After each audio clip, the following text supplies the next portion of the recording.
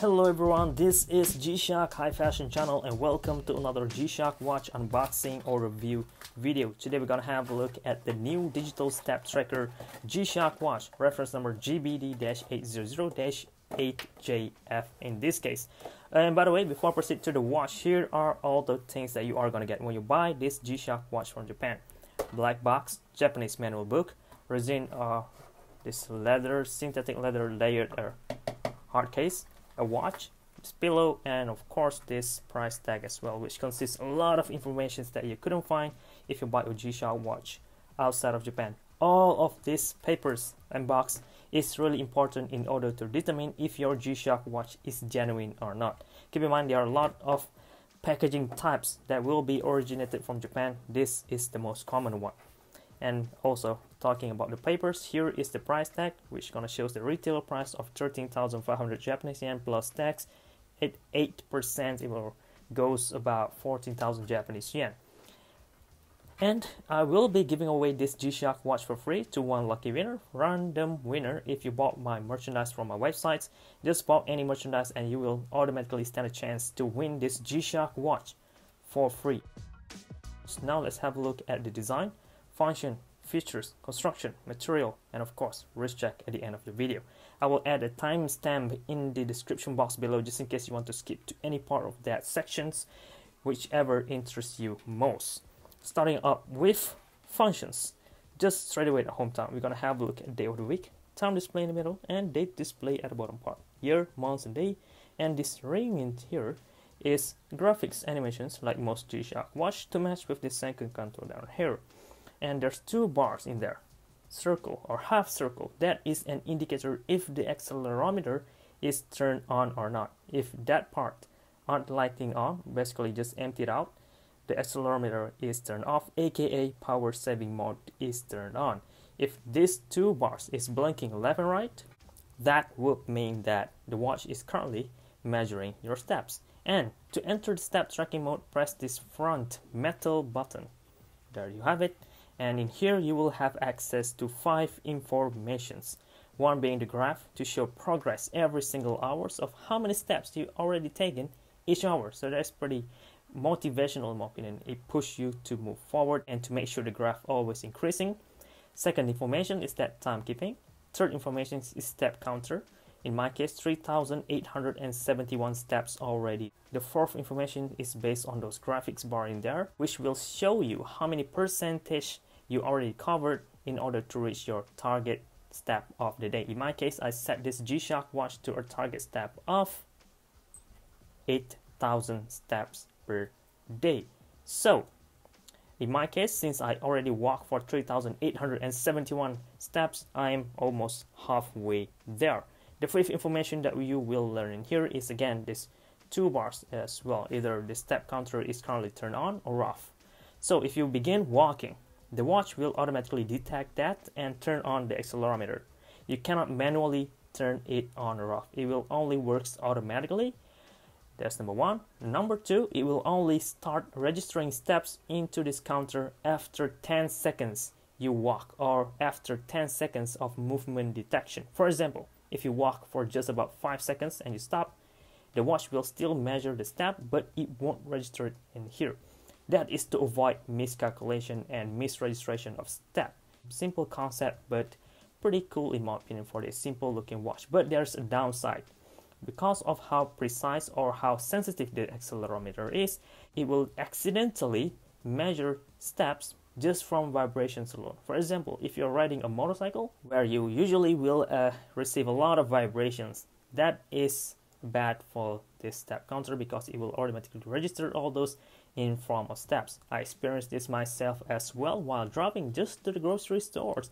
I start up at 19 steps and when I reach to my destinations, it shows that I already walked like 120 steps, which is weird. I just drive in a car, didn't go anywhere. So those are the things that you need to consider before getting out the watch. But Casio do mention this thing as well in their manual book about that this GSHOCK watch has a plus and minus 3% to the overall steps taken throughout the day. So do consider that as well.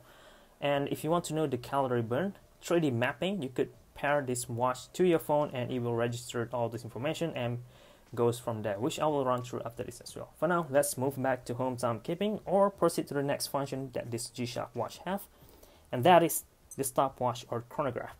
In this mode, you will have two parts to display the stopwatch feature, where you could swap between either split time display or lap time. In this case, lap time will be on top, split time will be down at the bottom, or I could do it otherwise as well. In here, you could also set a target time in this G-SHOCK watch. There you have it. And notice that while using the stopwatch mode, you could swap this display down here to time display or chronograph display instead. Look at that. Now, just in case you want to use this time display, turn on the time display using the adjust button and press this lower right button to start the chronograph, and there you have it. And you could split time using the middle button at the front. There it is. Split off, and you could register in all the way to 200 sets of split time as being indicated on top of here. There it is. Stop and reset to 0. The watch will automatically save all of this information in the next mode called the recall or record mode. There it is, all the information that just been recorded just now, the date, the time, and of course the chronograph, the split time and the lapse time and all those. So this is pretty nice as well, without even needing to use the phone yet. Keep in mind, I'm just using the watch on its own. It works independently. Press the mode button again will enter to the next mode called the countdown timer, which you could store in an interval timer. Let me quickly demonstrate how it works. So this is the first set. I could register in like 20 sets of countdown timer, and in each set I could register in 5 interval times. So that is really detailed, really cool.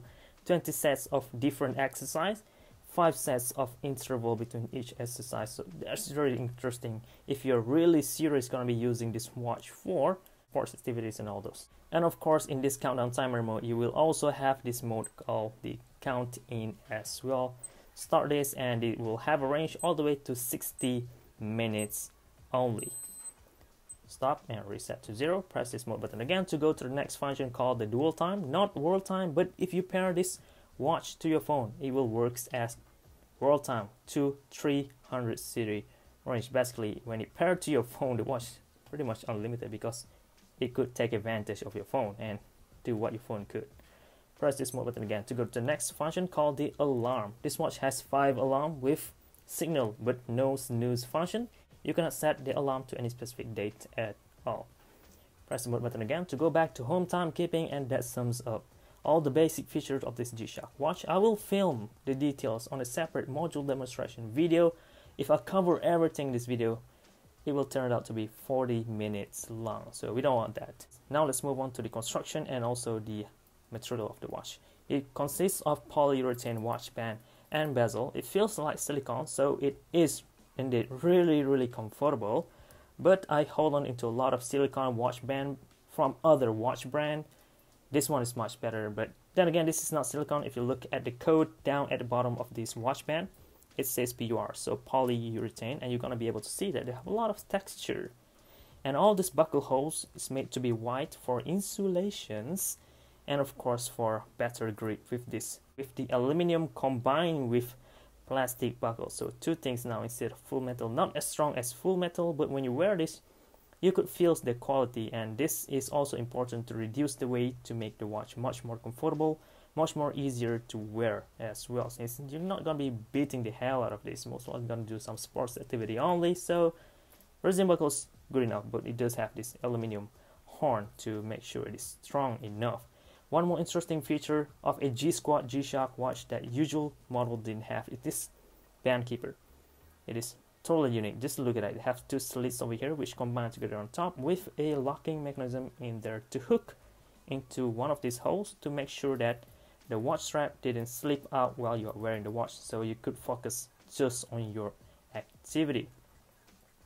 So that is as far as the watch band. And moving down here, you're going to be able to see there's this green part to hold on to your wrist even better, and this is important for fit and also just for comfort as well. In this case came in green, and you're going to be able to see there's slits in there where the spring bar is located. So the watch band was locked with spring bar only, and the backplate consists of 4 screw lock in each corner, and it is stainless steel material with hairline finish vertically, which is really incredible, and a lot of information could be gathered from this backplate alone. So let's have a look. We're gonna have a Casio ratings 3464 module number, GBD-800 GSHOCK Bluetooth Digital 800 series. Reference number, stainless steel back, made in China, ED. Watch resistor 20 bar and FCC code, of course, since this is a Bluetooth equipped model, and down there shock resistance and also acceleration sensor built in this G-SHOCK watch.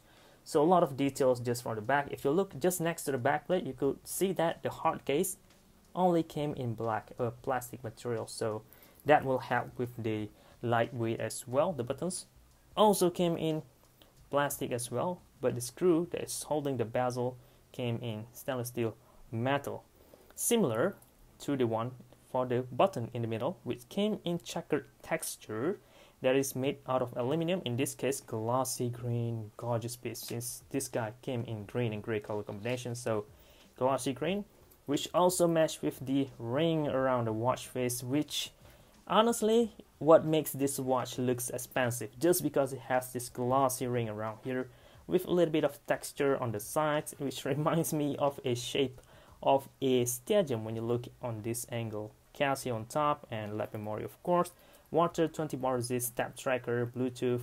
Overall was made in plastic aside from this green metal on the side. The watch display panel have a little bit of green hue, since this is again green and gray color combinations, and that sums up all the material. The feature on this G-SHOCK watch, aside from all this protection that this model has, just look at the watch and right away, every single angle in this G-SHOCK watch is fully protected, so you could beat the hell out of this, you could throw this on the ground. This is almost indestructible. Okay, now done on the functions and the construction and the features, let me show you guys what else you can do.